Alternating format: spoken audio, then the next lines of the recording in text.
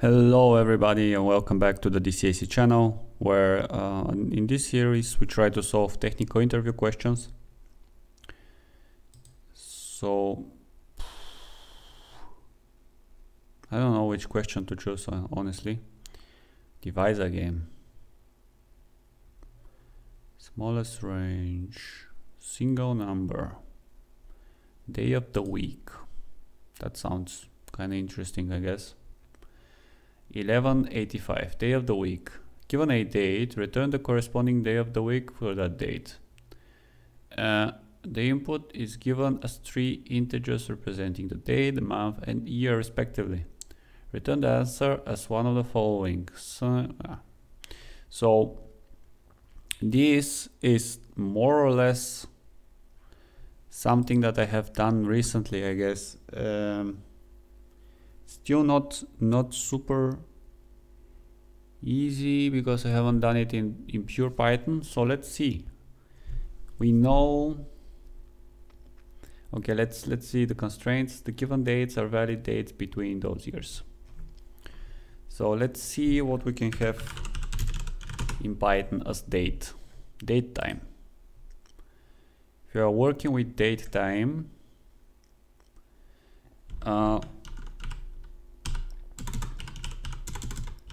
Python date time, and there is a function that will basically string f time.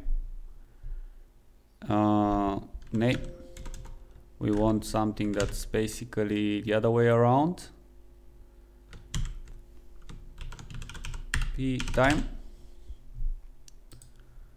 and string p time, I guess. I think that was the one. And yes. So what do we do with that? We could create a date out of basically, let's have an example. And this would be from date time. We have to import date time. Was it like that? It's kind of weird, but it's just like that. From date time, import date time. And now we are gonna print, and it will be date time. And now we're gonna use this function. And now we'll have a string, and our string would be, for example, I don't know, 1st of April 2000. And the format would be, and now we have to choose a format. This will be basically something like, was it for D, I guess, 0 padded. And I think there was another one without the 0 padding. Let's see how do they give us the format. And let's see. Well, since it's an int, it will definitely not be padded with zeros. Let's see.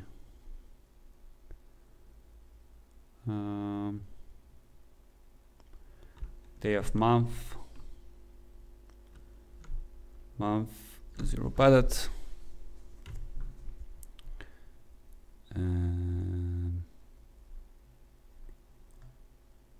I guess we'll have to pad it ourselves. I don't see it anywhere here that's possible. What we could do? No, we cannot do anything like this. Okay. Yeah, and there is the ISO format, but I don't think this is something that we'll need to do right now. So let's see. We'll be doing this one.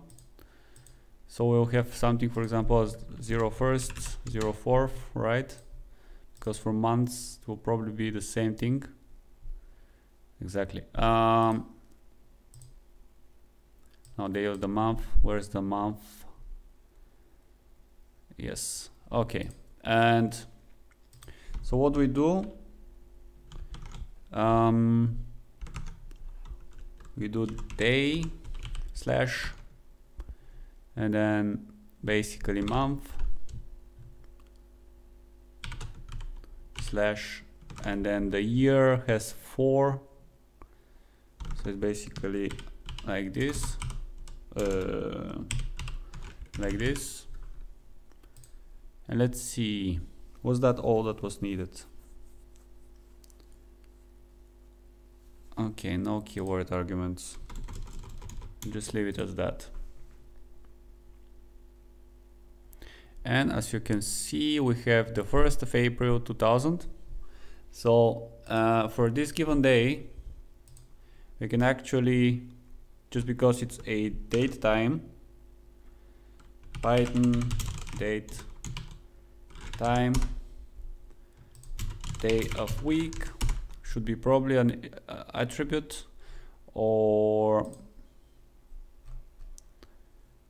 today weekday. So basically dot weekday, I think, was all that was needed. Let's see. So we can go check it, right? We have the 1st of April 2000, and 2000 would be 20 years ago. Come on, it's been some time. So April, we have the 1st of April, and it is 5 what we got, because I'm assuming we are starting at how is it called? Some calendars start, there was some weird naming, I'm pretty sure. Yes, they start from 0, where Monday is 0, Sunday is 6. So basically at 5 we just have to put one more, and there we have it. And what do we get? Also calendar. That's interesting. Day name. Okay. My date weekday. That's cool. So we can also import calendar. Calendar will help us basically print it for us, and this will be basically import calendar. Was it like that? And then we have calendar day name. So it's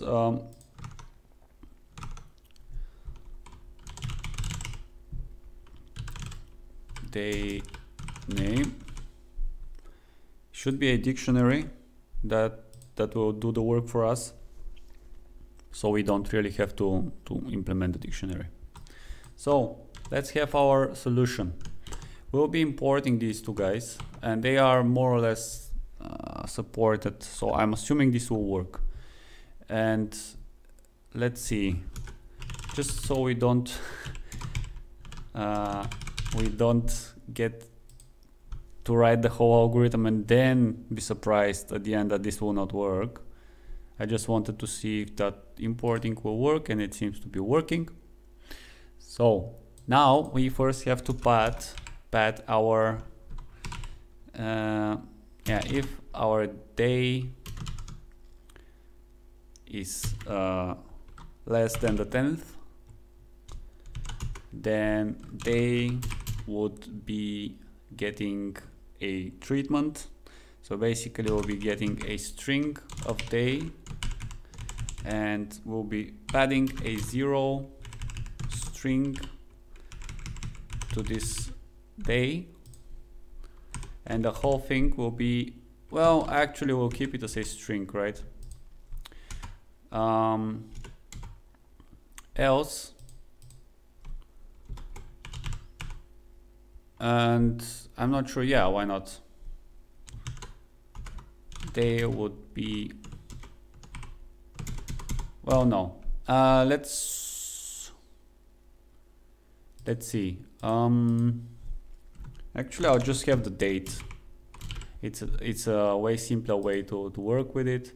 So we'll have date, and we'll have this for the day, right? And then we'll put the slash. We could work without the slash. I think there is some separator that's needed. So we'll have something like this. And we could also just, yeah, just have it like that, like this. Else date would be, and just put date plus, and or no. Can we do something like this? Why not? And we'll have date plus string of day plus the separator. Actually, what I'll do, I'll just have this, and then we'll have everything else afterwards anyway. So now we have the month. If month, again, less than the 10th of the months, from the months, we'll have the date, and again, more or less we're doing the same thing. And like I said, don't really copy and paste, so I'll just write it. So we are appending a 0, and then and not else, I guess. We're just gonna be doing it anyway, like this and like this. And we are going to be taking the month as a string, and we're going to be putting a separator afterwards. And the last thing we need is to have the year. And now we should be able to have our string. Let's quickly recap. We have an empty string. We are seeing, okay, maybe the day is less than the 10. We will be appending a 0 at the front, and then we'll be taking the rest of the information, the separator, the same treatment for month. If the month is less than 10, we put a 0 on the front, and then we are placing the month plus separator, and then at the end the year. And now the only thing that we need to do is basically we're going to be returning calendar, week, what's it, week, day name, and here we have date time.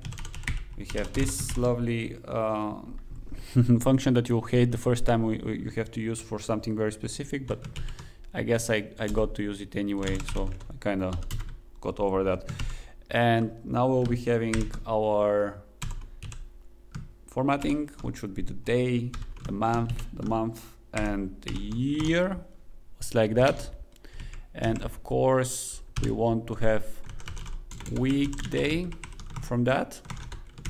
And they should return us basically what they wanted as a string. And let's see if that works. And it works. Let's see what do they have. They have only that the years are basically capped at 1971, 2100. I don't see anything there. That's problematic. Let's talk about anything concerning runtime. Well, as you can see, we're only doing basically 3 things, or 4 or 5 things, something like that. It's like a constant runtime no matter what's being given here. So I'm assuming our runtime is constant. Our space complexity, again, super easy in this case. We are only working in a single string, and then a single object. It's basically constant again. So this one, again, for me it was way simpler. Maybe it's not as simple, I don't know, you have to tell me. But I think it's very important to get used to this guy here, to this library, this function, the documentation. First time I had to use it, I had to go through many of those things, and it was kind of confusing. It's weird. Sometimes you need the European standard, sometimes you don't. And Stack Overflow was my friend a lot of the times, just so you guys know. And yeah, that's it. Very important library. Just working with dates. It's kind of good to kind of understand that, okay, I can get the weekday directly. I don't have to do some crazy math on that. And now I know that there is the calendar library that can also help me. That's nice. Okay, that was it from me. I hope you enjoyed this video. I hope you learned something, and see you next time. Bye bye.